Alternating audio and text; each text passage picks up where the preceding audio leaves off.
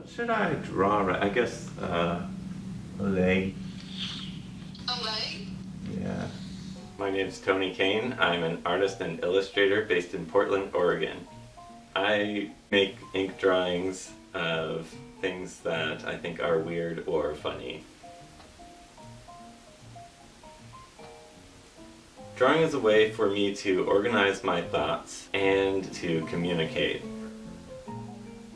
I have difficulty communicating fully things to people that I am trying to say. I have trouble communicating.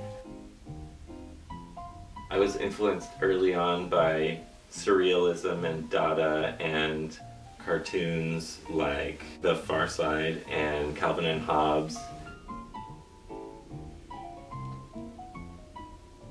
The comedy in those works made me feel encouraged to think weirdly and greatly impacted how I think overall.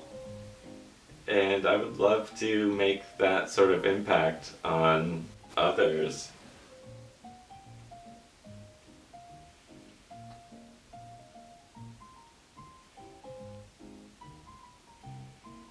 Culture makes us blind to things that require us to go off the path of least resistance. Humor is an excellent tool for communicating really stark realities in a digestible way.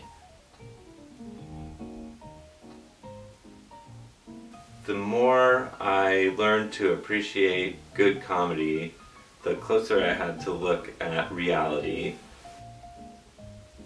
Often things are open to interpretation, and those few short moments of critical thought cultivate different ways of thinking that will make a positive difference in the future.